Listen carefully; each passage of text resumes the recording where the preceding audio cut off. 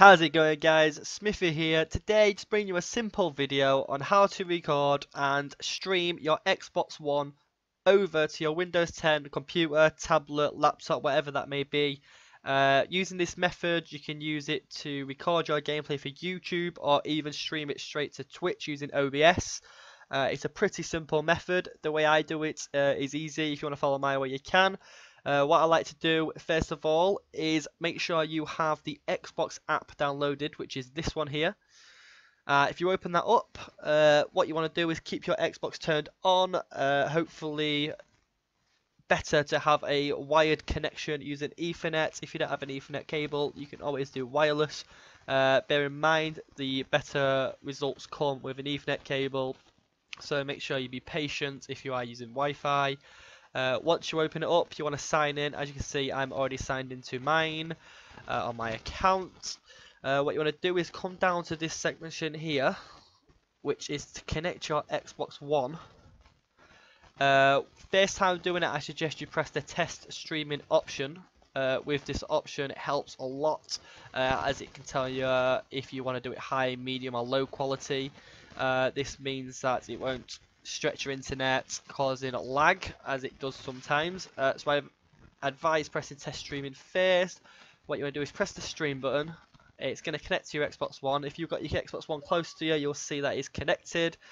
Two ways you can do it. You can connect your controller to your PC, which is here, or if you are playing off your Xbox on your television, you can use your Xbox controller with your Xbox. So I'm going to press continue here because I'm using mine on my Xbox.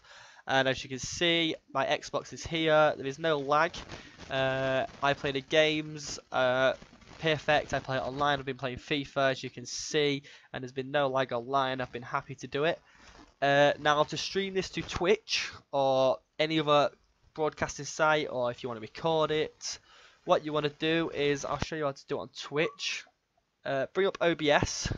It's better to, once you start streaming, not press anything, because as you can see, it will minimize it and cause the stream to stop. So as you can see, OBS, as you can see, I've got on this part the Xbox. All I do is record I have two monitors. I record this monitor. Now this monitor has the Xbox thing on it. For some reason, when you try press the window in Xbox on OBS, it will not show it. So what I like to do is record the monitor. As you can see, my monitor 1 has my Xbox on it. And then I'll leave it streaming, will not touch it, because if you touch it, it might cause the Xbox thing to close, meaning the stream won't be able to see it. So the best thing to do is once you start it, just don't touch it, play on your Xbox, do whatever you like. Maybe use a second monitor if you have one, or maybe use a tablet, a laptop for you to comment and anything to do with your Twitch or on your YouTube. I advise you to do that. So yeah, if you leave any questions in the comments below, if you want some help, even message us. We are happy to help, but hopefully these guys will help you out. Make sure you subscribe, like this video, and make sure you share it with friends, as it helps us out a lot. And thank you for watching. See you later.